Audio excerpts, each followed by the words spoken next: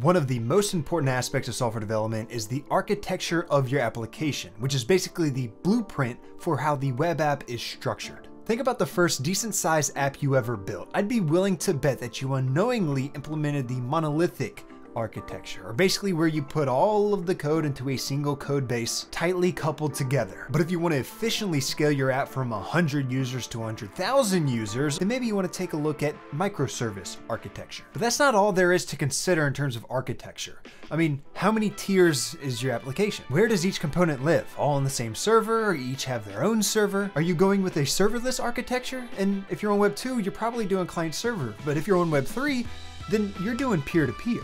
All of this matters in the context of what type of app that you want to build. So I've broken these down, put them into levels or buckets that are actually comparable, and created explanations in a way for you to simply understand the differences in the types of web app architecture. But first, I'm stoked to announce that JetBrains Space is a sponsor of today's video. And I may take a wild guess that you've already heard of JetBrains. They've created IntelliJ IDEA, PyCharm, Rider, TeamCity, and Kotlin, among many other tools for developers and software teams alike. But today I want to talk to you about a specific product created by JetBrains, JetBrains Space. Space is really a one-stop shop for all development tools. It's a unified platform that covers the entire software development pipeline. Everything you need in a single tool set. Source code control hosting using Git, code reviews with merge requests and quality gates, automation jobs for building and deploying applications, project management tools, checklists for planning, an issue tracker and visual boards, package and container registries for publishing artifacts, the first class integration with JetBrains IntelliJ-based IDEs, and cloud development environment for remote development with JetBrains IDEs. But it's not only about the development aspect, it's also about the organizational and communication tools. You have a team directory for managing the company's organizational structure, management of vacations, absences and locations, chats, collaborative documents, blogs, meeting management, personal calendars, and to-do lists for task management. So if you work in a team, especially if you use any JetBrains products, IDEs, I would heavily recommend checking out Space because it puts everything you need for communicating and collaborating with your team in one place. You can try it out for free using my link in the description, but you can also upgrade to Space Team using my code, which is also in the description just below the link. So what is web app architecture? To put it simply, the web app architecture of a system describes its major components, their relationships,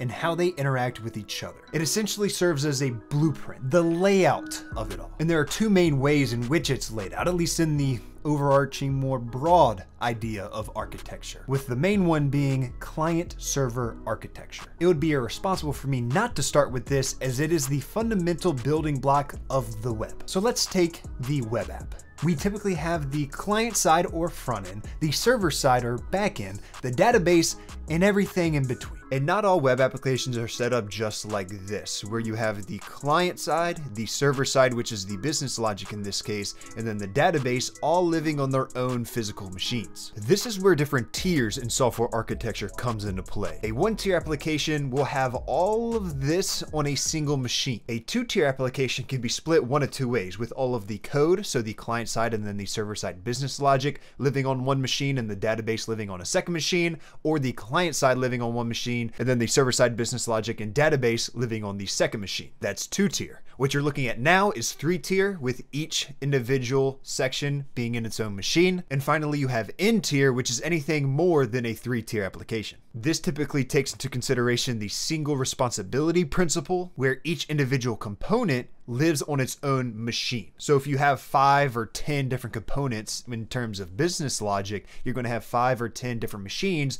just to cover this. And for this example, we're sticking with a three-tier application. So on the client side, as you interact with the web application, it'll send an HTTP request to the server, the business logic, which will then query the database if needed, which will respond with that data, which then we will transform that data as needed to send an HTTP response back to the client. And I will say, for all of the well actuallys, that'll be in the comment section saying, well, actually you send the HTTP request to a web server, which then sends an OS thread to the application server, then does all of that and back through. Actually, you're speculating there. However, by strict definition, web server is a subset of an application server, so all of that occurs in our server tier right here. Now let's take YouTube as a real world example. When you were on youtube.com and you saw this video pop up and you clicked on this video, you sent an HTTP request from the client side, which is what you see, to the server side, which is what you don't see unless something has gone terribly wrong, in order to access the business logic, the database, and everything that you need in order to populate the web page that you're on right now, which contains the video, the description, all of the metadata, the comment section, the recommendation system on your, well, that side, I think,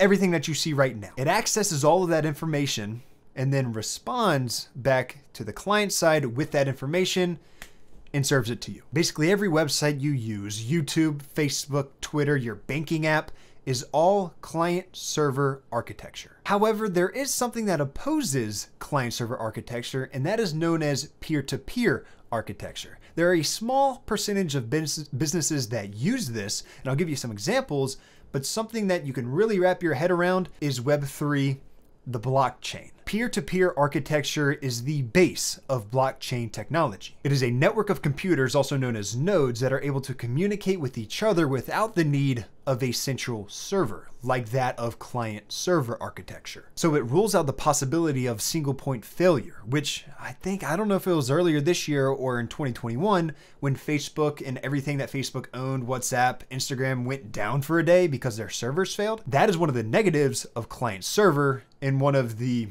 avoidances or solutions that peer-to-peer provides. Peer-to-peer technology, however, is not only used in Web3 and blockchain technology.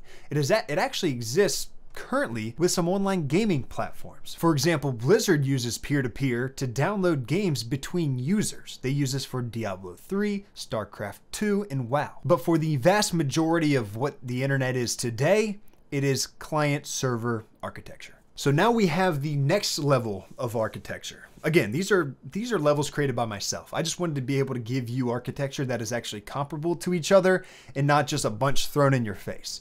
So this is where monolithic, microservices, and serverless come into play. In a monolithic architecture, all the modules will be coded in a single code base tightly coupled together. This is unlike the microservices architecture, where every distinct feature of an application may have one or more dedicated microservices powering it. This is how basically everything used to be built, because it's simple, it's fast, you can easily deploy it.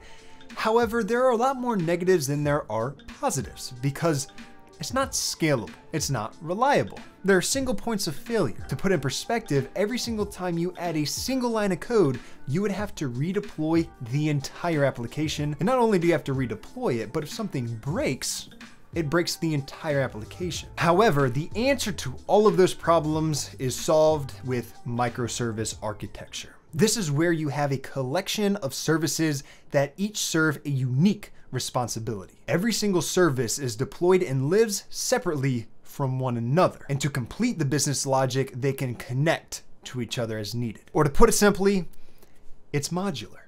So where you have all of these different aspects of YouTube that you can see on your page right now, you have a software development team that works on one service, the recommendation system. And then you have another team that works on another service, the search function. Then you have another team that works on the comment system, so on and so forth. If they change one line of code, they're only redeploying their service, not the entire app. And if they break something, they're breaking only their service, not the entire app. And then of course, with it being modular, you can see just how scalable it is, because each service can be scaled independently based on traffic. And where there is monolithic architecture and microservice architecture, there's also something called serverless architecture, also known as serverless computing, or function as a service. It's a software design pattern where our function, which is a part of the microservices responsibility, is hosted by a third party. This is your AWS Lambda functions, your Azure functions, I never know how to pronounce that,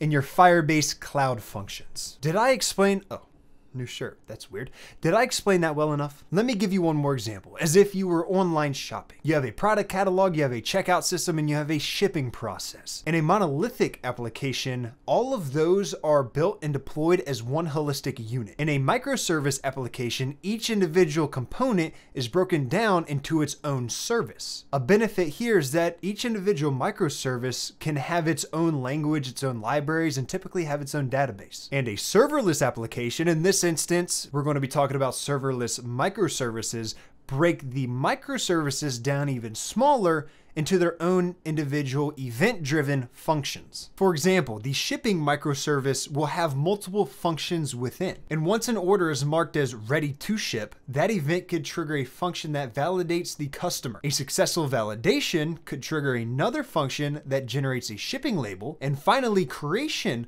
of that shipping label could trigger a final function that sends a shipping confirmation email to the customer. See, they're built with serverless functions which execute small blocks of code, with one block of code triggering the next. Goodbye.